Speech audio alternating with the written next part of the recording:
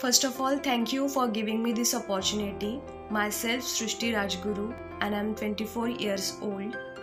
I feel so proud that I'm student of Light of Life Trust. So when I was 3, my father died due to brain tumor. So I'm single parental child. My mother worked so hard to raise me, and then I started my journey with Light of Life Trust when I was in 8th standard. My center name is Neral and Kurzat. Light of Life Trust helped me to complete my education. Every year they provided me stationery, books, uniform, and most importantly, they provided me a platform where I can express myself, where I can share my thoughts, where I can present my talent, and I could gain some confidence. So like this, I finished my 12th, and then I did fine art in painting at Government School of Art and Design, Aurangabad.